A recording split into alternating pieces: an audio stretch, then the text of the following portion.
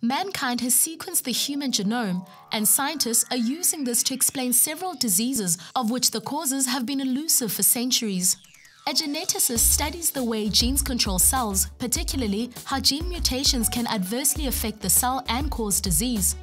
A better understanding of these processes helps scientists to target research into novel treatments.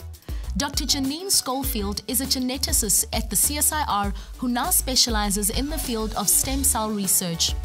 A geneticist is someone who tries to understand how our DNA controls the cells in our body. And part of that means that a geneticist must also try and understand how mistakes in our DNA cause disease. My training as a geneticist led me into the field of stem cell biology.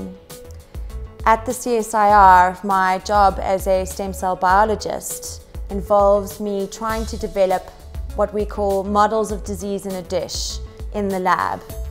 One of the projects that we're involved in here is trying to understand how HIV attacks the cells in our body and why some people, especially in the African population, are more susceptible to disease than others. One of the novel ways that we can investigate and research this particular question is by using this novel stem cell technology. The type of person who would enjoy research, scientific research in general, is someone who has a problem-solving mind. You also have to be incredibly passionate about the research that you do.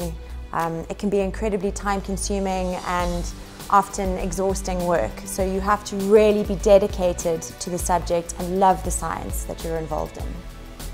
To become a geneticist, the subjects that you really should be doing at school include science, maths, and probably biology.